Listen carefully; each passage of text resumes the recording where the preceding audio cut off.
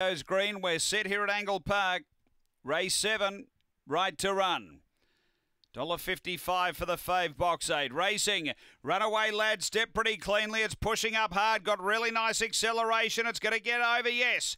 Got over Runaway Lad and skipped away to the back by 5 on Shamrock Lava. A length back Adios McLaren.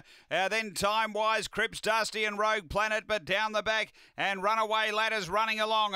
Out by 6 on Shamrock Lava. A length and a half. Time Wise. Then Rogue Planet. But up to the turn. Runaway Lad is clear. Over Shamrock Lava. Rogue Planet out deeper, but Runaway Lad did it well. Rogue Planet into second spot. Then came Time Wise, Shamrock Lava, Crips Dusty and Adios McLaren back at the tail end.